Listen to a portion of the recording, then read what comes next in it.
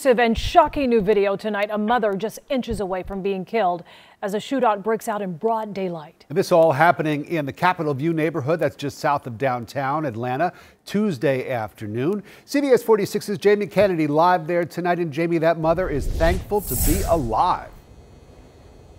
Rick, she really is. You can see just behind me, this is right where it happened. So this road here is where the shootout just took place. You can see this VW SUV just here. That's where the mother was, inches away from losing her life. Video captures the shocking moment a shootout suddenly erupts in the Capitol View area,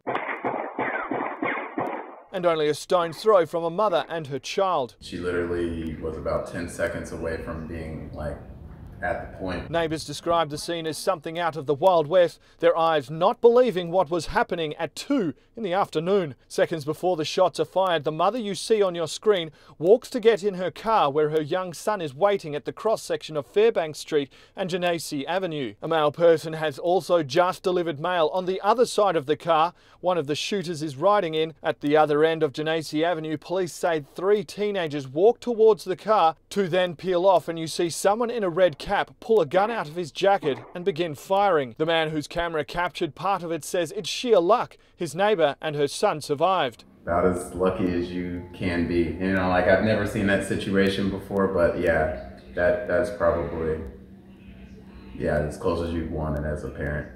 That's pretty bad. The mother, who didn't want to go on camera, still shaken from the whole ordeal, says she hasn't been able to sleep and hasn't let her son play outside since it happened. You know, I've lived in the inner cities before, I've heard them, but yeah, I never thought that anybody would be so bold as to just do it in broad daylight.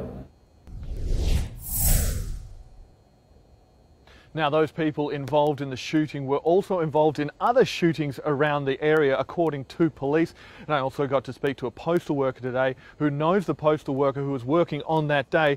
They said that they're still shaken and that postal workers in general know to watch out for shootouts that can happen like this. Live in Capitol View, Jamie Kennedy, CBS 46 News.